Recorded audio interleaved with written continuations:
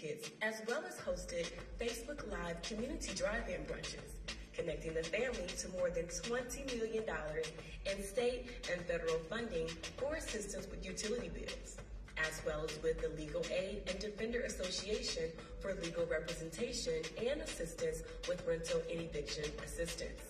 We have also held Code Red community conversations with Detroit City Clerk Janice Winfrey and Don Calloway of the National Voter Protection Action Fund, as well as with U.S. Senator Gary Peters.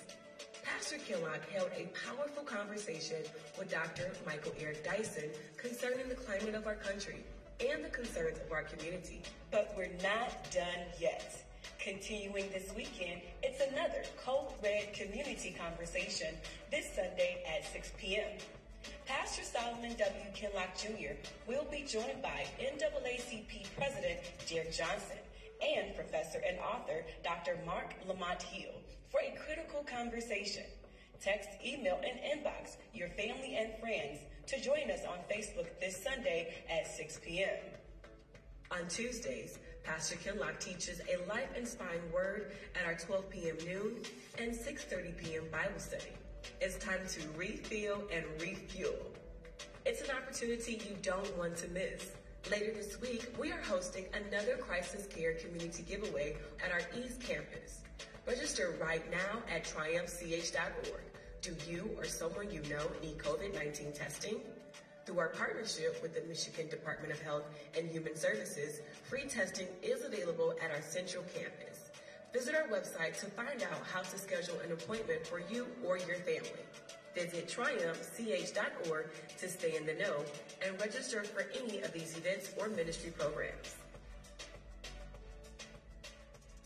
Good morning, church. Good morning. It is so good to be with and at Triumph Church this Sunday morning. And I want to thank you, Pastor Kinlock, for all of your leadership and for just holding us up these days where we need you. We need your voice. We need to hear the word. And we need to be together. And so good morning, church. And good morning to First Lady Robin and to your son, Caden, for hosting me today and for the warm welcome. It is so good to be back in Detroit, Michigan. And I also want to recognize a dear, dear friend and someone who is not only a leader from Michigan, but is a national leader, and that's Congresswoman Brenda Lawrence. And we are all thinking of her this morning and sending our prayers and our love to her. So I want to just thank you all and everybody watching from your cars, watching at home. Good Sunday morning. We are all together. We are all together. And you know, these times, I know, Pastor, make us feel we're supposed to be isolated and standing at least 6 feet apart and wearing masks so we can only see half of somebody's face. But let's always remember we are all together and we are all God's children. And we are going to get through this together. So I know this isn't how we usually do church, but it is a reminder, Pastor, that faith always finds its way.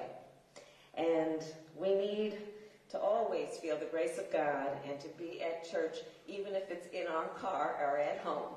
And so that's what we do. And don't we all especially need church right now?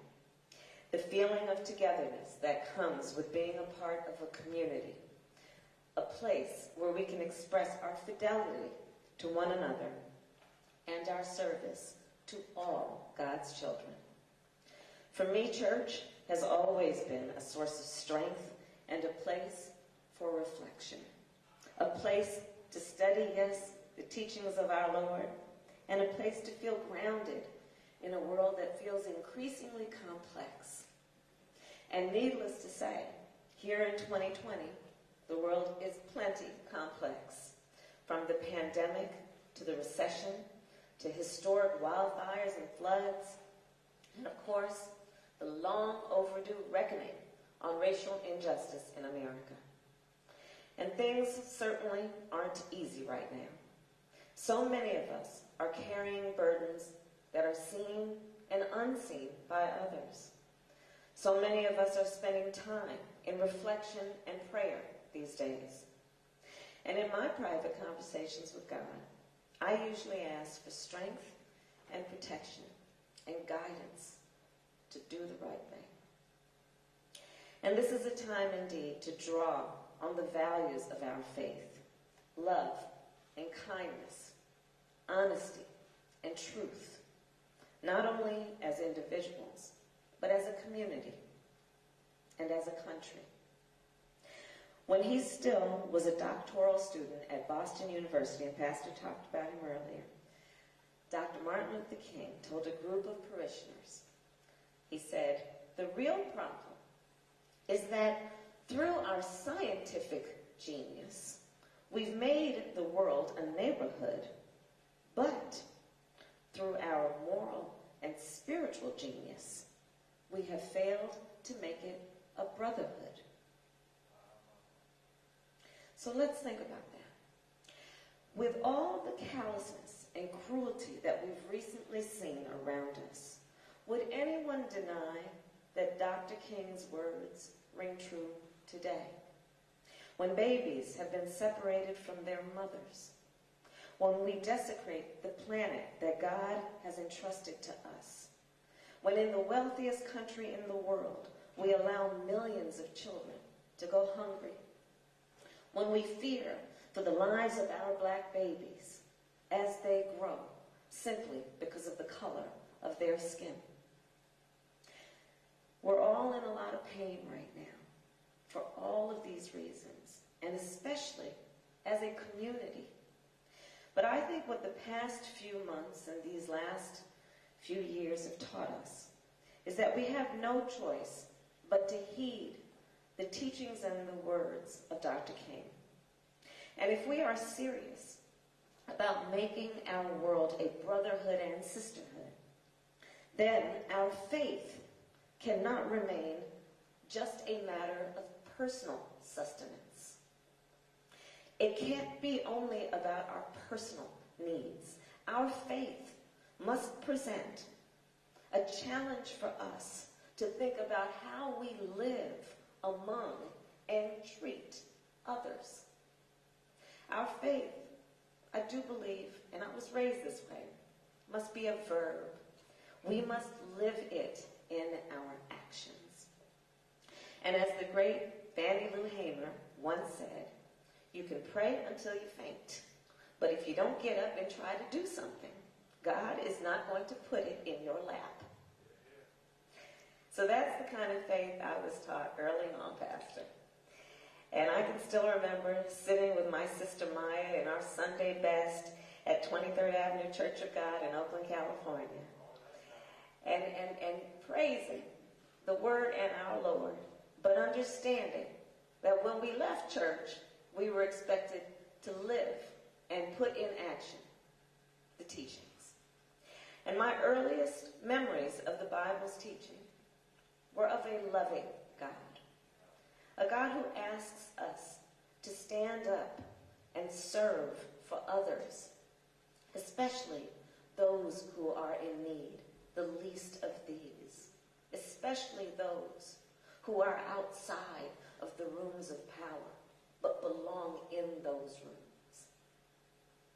Our loving God wants us to speak up for the voiceless, care for the needy, and seek justice for the oppressed. He asks us to see each other as he sees us. In fact, you know, in many African countries, when you meet someone for the first time, the greeting is not pleased to meet you. The greeting is, I see you. I see you in all that you are. And I do believe God wants right now for us to see each other. And I do believe at the most basic level, that is what it means to live our faith. And even in this moment of trial and testing, as I look out at this congregation and I travel around the country, I see people who are rising to this moment. I see people who are filled with strength and with purpose. Healthcare workers, truck drivers, grocery store clerks, caregivers, teachers, postal workers, and poll workers. People who reject the notion that we cannot control this virus.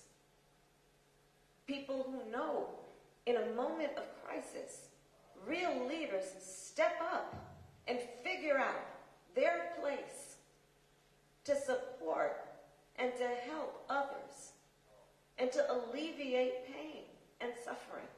That is the sign of true leadership. And people who understand, as the Good Samaritan teaches us, that we must look out for our neighbors. And we must understand our neighbor is not just the person who shares the zip code with us, not just the person who drives the same kind of car we do, not just the person who has their children at the same school our children are.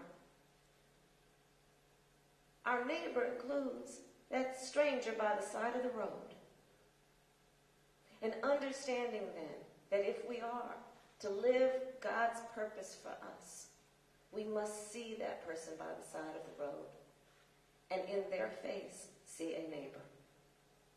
So, let us rejoice in the people of all faiths who, living that word, swarmed to airports to protest the ban against our Muslim brothers and sisters.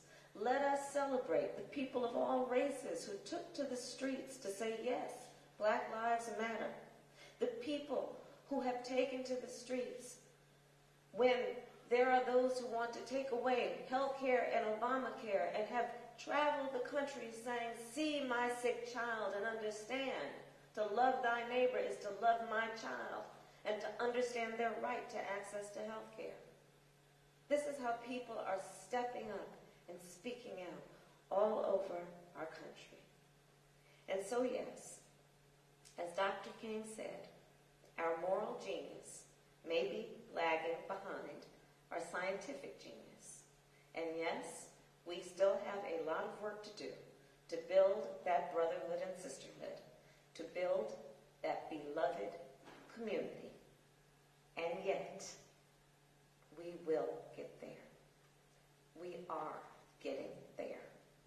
And we will get there. So long as we keep working and fighting for the ideals we hold dear, born out of our faith. So long as we keep rejecting the forces that would divide us. And so long as we keep doing what we are doing here today and drawing closer together, even from a distance. And so long as we keep holding on to our faith, for we walk with faith, not by sight. So thank you all so very much for welcoming me today. Pastor, thank you, and the First Family for all of the love that you have given me and this community. And thank you, everyone, for your prayers. I feel them every day. God bless.